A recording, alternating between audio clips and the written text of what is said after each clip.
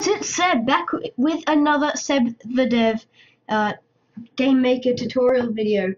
So today we're going to be just making the second sort of series in our networking sort of series. Now we're actually going to be making a playable game where we can continue off from the current code that we did have, and we're going to create it so it will be an actual playable game. And now this is also my first video with the new paid GameMaker desktop version, so we can just put this on the Windows one. And yeah, so let's just get straight into it. So the first sprite we're going to create is SPR player. This is just going to be our player as we have the player to move around the screen. We're going to make this 32 by 32, so we're just going to change the size here. Scale image, just type 32 and 1 and then it's done, press enter. And now we've got our 32 by 32 image. So now we're just going to edit image, and for now we're just going to fill it with white. You can do whatever you want with it. That's just to save time. So we're going to make the origin middle center. Right. So now we've done that. What we're just going to work down now though, to just make it easier. So in the script, we're going to have to add a new statement around here. So this is just, you'll see what this is later on. So the player socket, because what we're going to do is we're going to connect it so the player socket is there. So if the other player socket, because it's you can't have 999 people, that's just so we know that there is nobody connected. So what this does is pretty much says if nobody's connected, then send out the server data. Right, so now we're done that, we're going to create a new object, and we're going to call this obj player. We're going to set the sprite of this object to be this sprite we just created. Loads. And that's all we need to do for here, as most of ours is going to be done in the other objects. So now in the server name, we're going to say if in the step event, what we need to do is if after this one is done, we need to add a couple more things. So here we just got the connection set up, but we're actually going to make it obj lobby because we're going to have to destroy this instance so it doesn't show up in the game. Now we're going to go obj lobby dot connected equals true. This is just setting a variable that if it is connected. And now we're just going to say with obj server names. This gets with all of the server name objects. Instance destroy. So that's pretty much all we have to do for this obj server name object. So now we're just going to head into the object lobby, and in the create event we just got to add a few more variables. So now we're going to add created players equals false, the player socket. So this is pretty much just the one setting it to 999 as the beginning, so we know nobody's joined. And connected equals false.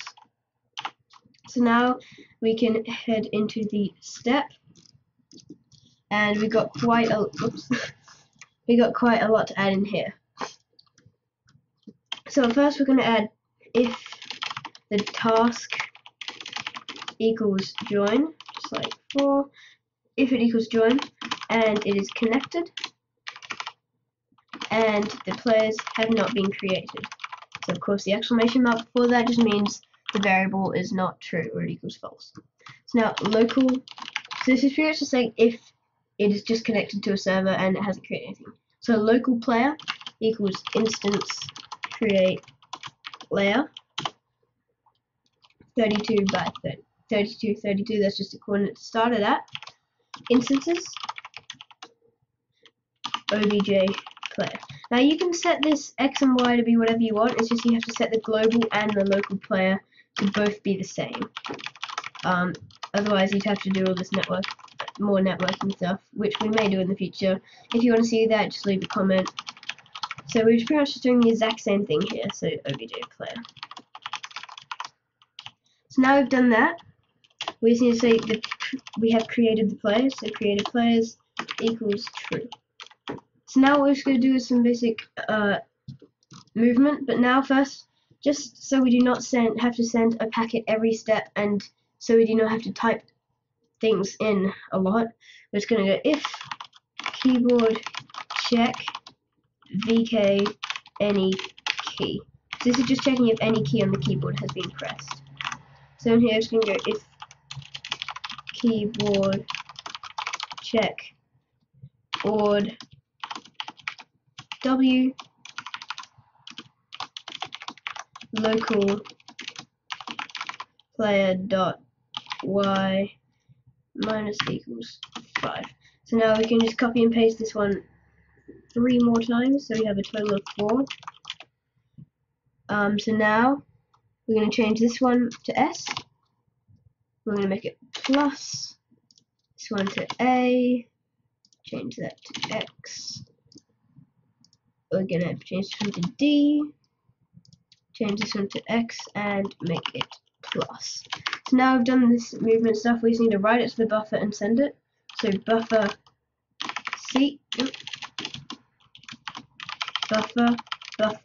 seek start, just like normal, and the offset of 0. Buffer write, buffer u8 and 2 as our ID for the connection received. Now I'm going to write buffer write buffer u16, and now I was going to write the x coordinate of the player. Now buffer write buffer u16, pretty much the same thing, just instead of the x we're going to write the y, local player.y. So now what we're going to do is we have to send it, but it's going to be different for server and client, obviously. So if task equals join send network packet send packet, I cannot type today again, TCP socket, because we are sending it to our TCP server, buffer tell buffer. So now if task equals host, pretty much the same thing, just a different socket. So network send packet player socket, so this is sending it to the player socket, buffer tell buffer. So now we've finished in this piece of code here. We just need to head to the asynchronous networking. So now in here, after the scroll down a bit, after the case 1, we are going to say break, and now case 2. So global player.x equals buffer read async load buffer, just to receive the buffer, and then buffer u16. And now pretty much the same thing for the y. We'll just copy and paste it this time. So we just change that to y. So now that we have done that, in the host part, remember the break, in the host one, just before the if type equals network type data, we can go if type equals network type connect, then player socket equals async load socket. So that's just assigning that variable. We do use that a lot. Local player. So this is just the exact same as what we did before. So we can just copy and paste. We don't need the created players one for this one, because this will only run when someone is connected. So we've done that now. We've just got to add in the, this is too big. So it's going to add in a case 2 now, just because that is what we have to do. So case 2, pretty much the same thing as before. Global player.x equals buffer read rec buffer u16 global player.y equals buffer read receive buffer and buffer u16. Right, so that should be done by now. Let's test it. We should have finished it, and hopefully it will work. So let's get some free advertising in, of course. We will launch the other one. Join. Alright, so we've joined it. Let's see if it works. That one works here, so you can see I'm moving it on the screen and it is updating here. And let's just test this one, and this one works. So guys, thank you for watching. Please leave a like if you enjoyed and make sure to subscribe. I will hopefully be uploading a bit more frequently than I have been. And yes, I'll see you guys next time.